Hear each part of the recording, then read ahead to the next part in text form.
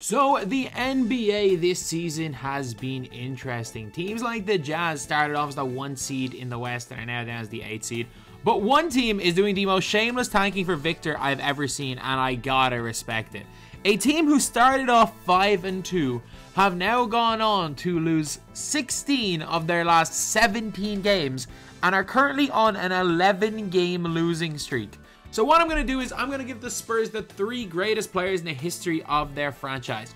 Obviously, the greatest player in the history of the Spurs franchise is Tim Duncan. No one's going to question that. 2 MVPs, 3 Finals MVPs. Nobody, and I repeat, nobody is going to question whether or not Tim Duncan is the best player in Spurs history. Second best player, a guy who won an MVP, guy who won a scoring title, David Robinson. Again, I don't think too many people are going to question David Robinson being there. But the third player is an interesting one. In terms of peak, it's Kawhi Leonard. Kawhi Leonard in the 15-16 and 16-17 season had 2 better seasons than any other player in the history of the Spurs franchise. And then obviously Manu Ginobili, everything he did just looked beautiful. But Manu Ginobili's biggest accomplishments were on the international stage. For me, it's a guy who's won a Finals MVP, who would have won another Finals MVP had Ray Allen not hit the crazy shot. A guy who was easily a top 3 point guard in the NBA for 5 or 6 years. And honestly, from 2009 to 2014, you could argue was as good as Tim Duncan. So if you guys are new to the channel, subscribe. We're uploading 1 video every single day in December. We are doing a daily December. And to be some of the biggest videos that I will be uploading for the foreseeable future. We're trying to 5,000 subscribers by the end of the month. So if we can hit that, that'd be insane. But anyway, now let's get on to the video. So this is the Spurs lineup. We've got Tony Parker, David Robinson, Tim Duncan, Devin Vassell, and Keldon Johnson. So going from being one of the worst teams, if not the worst team in basketball, to a team like this, I mean, I'm not gonna lie, the team's pretty good. The team is gonna be pretty good. So let's see how we get on till Christmas. Obviously not having a Christmas Day. Heck, even when the Spurs were good, they weren't even playing on Christmas Day. They just were not a popular franchise. No matter how good they had been, they just were not popular. Okay, coming up to Christmas, 22-10. That's not a great record. It's enough for first in the conference by quite a bit, I'm not gonna lie. But it just seems like there's a lot of teams. The Pacers? Who do the Pacers have? It's just their normal team. And the Pacers, the second best record in the NBA. The Mavs, 21-13. I mean, the Mavs only show up when it matters. They'll show up against the Warriors, they'll show up against the Suns, they'll show up when it matters, and that's about it. So let's see how we are getting on, how the players are getting on. I'm guessing in terms of points, Tony or Tim. Tony's the top scorer, followed by Tim, followed by D-Rob. Tony averaging 25 and 12 with nearly 2 steals a game. That's MVP caliber season.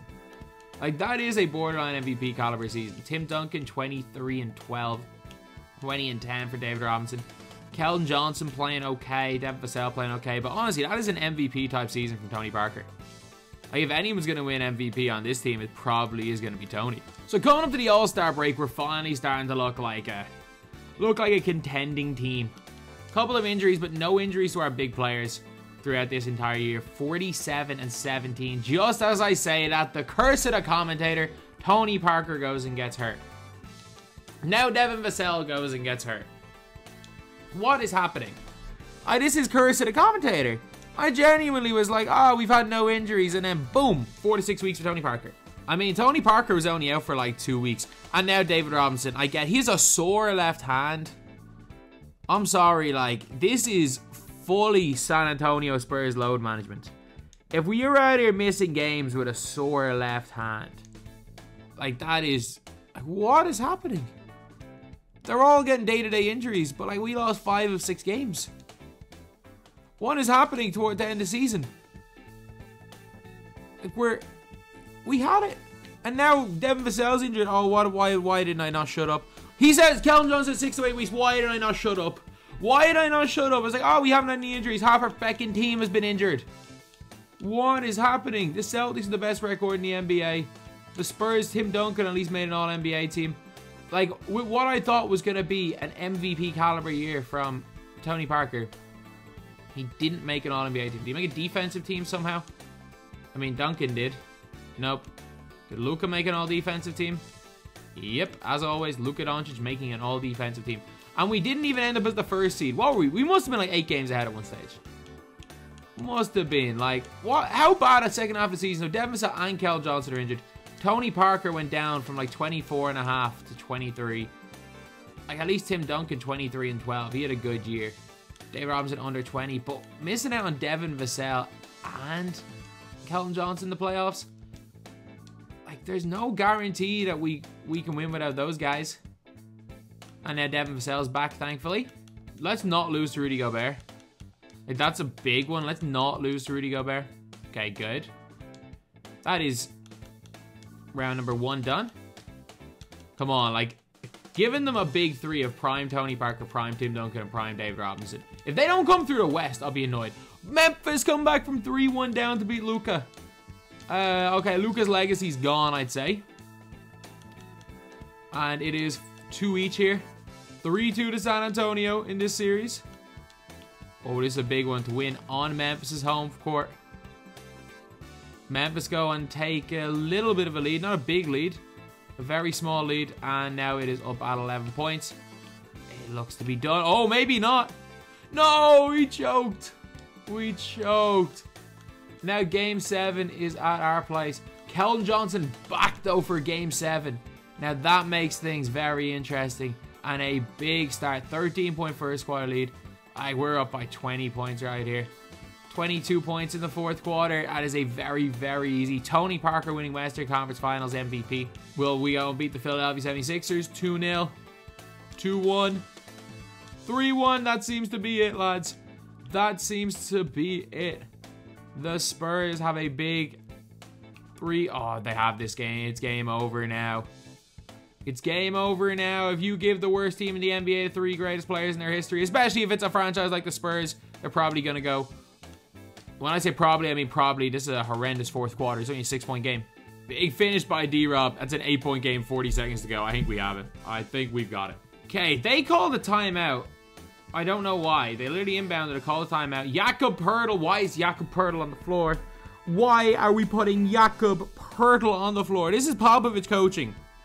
Pop, this is like when you took off Tim Duncan in that last play in 2013.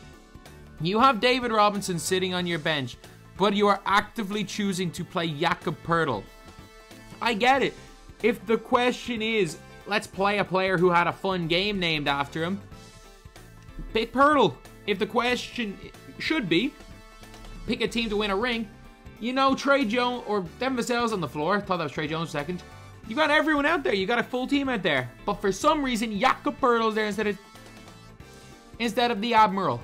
Hop out here watching the Admiral stand up. Just sitting there on the end of the bench.